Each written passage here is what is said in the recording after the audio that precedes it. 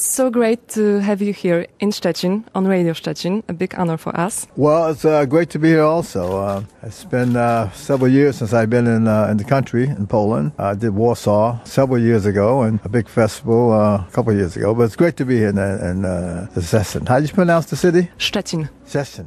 Great to be in Szczecin. Maybe to start with, Kool the Gang was formed in 1964. So if I'm counting this right, it's been 50th anniversary last year. I imagine there must have been a celebration. So how did you celebrate? You know what? We're still celebrating.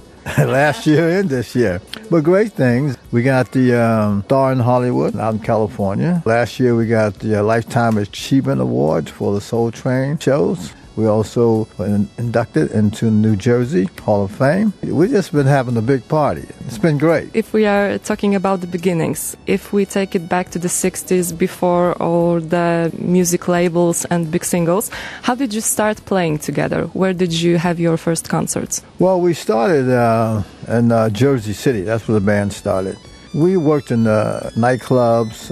We worked for different high school. We were still young, you know. I was only 14 years old. We worked around New Jersey and New York. At that time, we called ourselves the Jazzy Acts. And then we changed the name to the Soul Town Band. And then we changed the name again to Kool and the Flames. And then finally, in 1968, we changed the name to Kool and the Gang. And we came out with our very first record in 1969 called Kool and the Gang. Yeah, and is this true that your father was actually an owner of a gym and that he was a boxer and you had a chance to practice with Miles Davis, who also wanted to be a boxer? Yeah.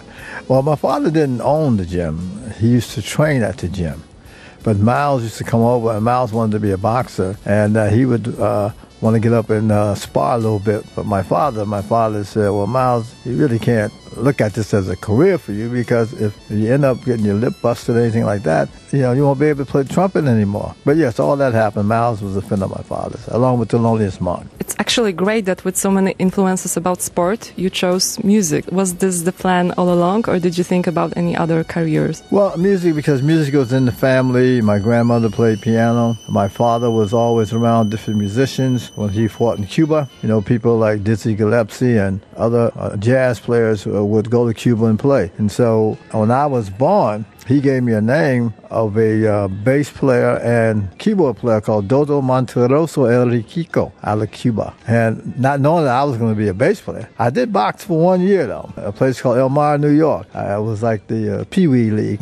And I boxed for 1 year. I was about 11 years old. Yeah. We know your music from so many different movies, just to name Pulp Fiction and Jungle Boogie. Maybe not everybody remembers that your song was also on Saturday Night Fever. How did this happen? Well, it was a part of our, I guess you call it, the evolution of Kool and the Gang, being blessed to be on various music soundtracks.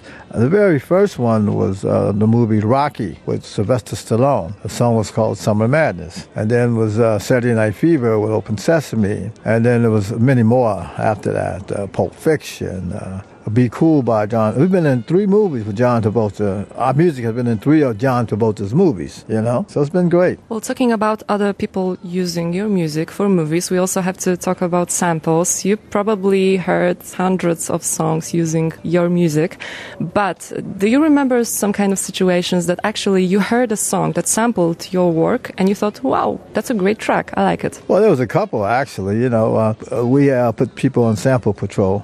Go out and find out who sampled our music. But a big one was Will Smith with the song Summertime. It became a very big record for him. Matter of fact, it was the #1 record in the country, and he won a Grammy with that song. You know, another one was with Puff Daddy now, and they call himself Diddy, with the group Mace. You know, they sampled Hollywood Swingin'. And then there was Janet Jackson, Madonna, the list goes on and on and on. You played concerts with, for instance, Jackson 5 or Chaka Khan, but you didn't limit yourself only to soul and funk. So how was it to play with Van Halen, for instance? Wonderful. We did 48 shows. David Lee Roth saw us in London. We were playing for the Glastonbury Festival. That week they had U2 and Paul Simon, a lot of big rock groups, and David saw us, and he went back, to the other members of Van Halen. He said, "Listen, I got the perfect group to be." And he said, and the way that he put it, he didn't put it as being an opening act. He said to be a star attraction along with us. Man, he said, we used to play your music in clubs back in L.A. back in the 70s. He said that in the 80s, you guys had big hits like Ladies' Night Celebration, and he said they had Jump, they had their big records, and they were like the pop rock dance band or whatever, and we were the R&B pop dance band. He said he felt that it made sense to do. He said, then 60%, he said, of my audience are ladies, and you'll see. And you guys wrote the song Ladies' Night.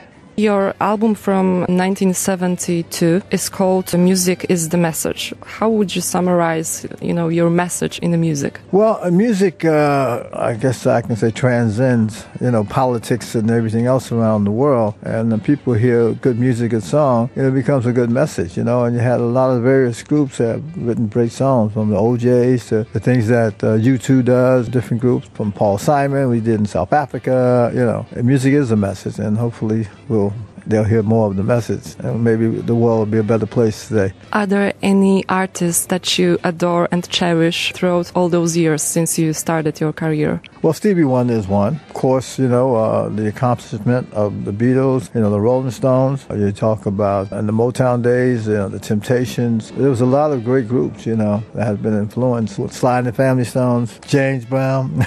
I can go on and on. I've seen your concerts planned in the United States or Japan. What are your other music plans for the future? Well, we're working on a new record, finally, after 7 years. We hope to come out with a new single in February. We've also been talking to some people in New York and Vegas and doing a musical, Kool the Gang musical. We are finally doing our first book. We're signing the contracts next week, and hopefully we'll do the Kool the Gang movie. Well, that will be all so great. A lot of work to do right now still. I hope you will also come back to Poland. Oh, yes, we will. Yeah, we will. Thanks a lot for the interview. It was a great honor to have you on Radio Szczecin. Oh, thank you.